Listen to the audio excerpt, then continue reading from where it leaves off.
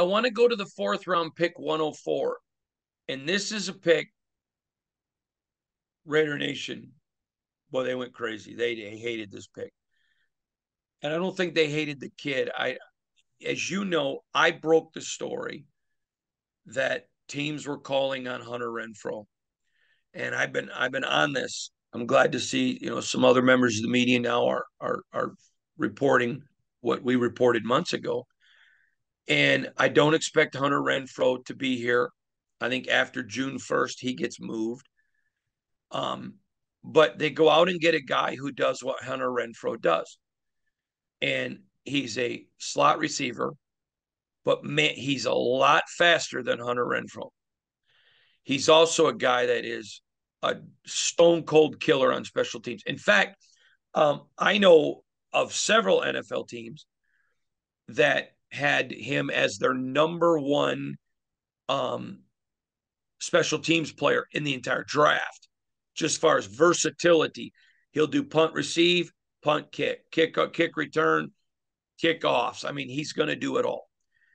And then, but he's a super fast. I mean, this guy brings lightning fast speed, and he's got sure hands.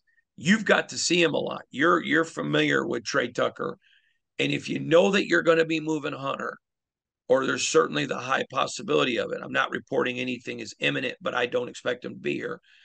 This is a very solid, good get. I know a lot of teams had him at 1 or 2 for a slot. He's a little bit smaller, but so is Julian Edelman. He is, this is a Julian Edelman type player. I like this pick, fourth round. Your thoughts? He got overshadowed there a lot by Tyler Scott, who was the more productive, the bigger name receiver at Cincinnati. I have to admit, I was a little surprised at the pick, but it makes more sense in the context of what you're saying is that there's a good chance they move on from Hunter Renfrow because that gives this kid a chance to have an impact in the slot. And again, you're talking about Josh McDaniels, how much he coming from New England values slot receiver. They've always had productive slot receivers, and they were able to kind of move from one to the next, whether it was Welker, Julian Edelman, Danny Amendola, a bunch of different guys. I think they'll make use of his speed right away.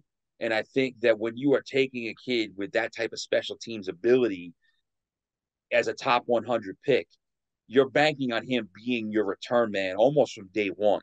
Right. So I think at the very least, he comes in there and they believe he can make an impact in returns from day one.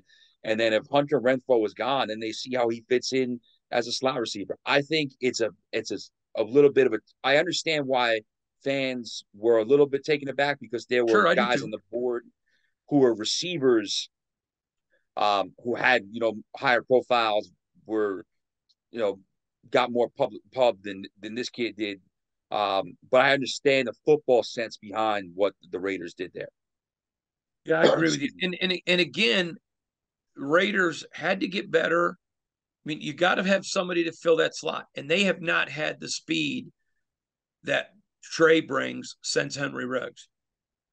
And we saw last year not having somebody who could get the field spread out. This makes Devontae Adams better because when you've got that speed, you've got to take that speed into account. But also, you then upgraded your special teams, which were not good last year. So I mean, it was a good move when you understand all the holes he fills. And I need to explain this to fans. You have to understand the Josh McDaniels, Dave Ziegler system. They like versatility. They like guys that do a ton of different things. Here's why. Because now you got Trey Tucker, but he's also a huge impact guy on special teams. So then maybe you don't have to keep a guy just to be a punt returner, and it opens a slot maybe for a different defensive player. So versatility, when you got guys that cover a lot of positions, it really allows your roster to be versatile.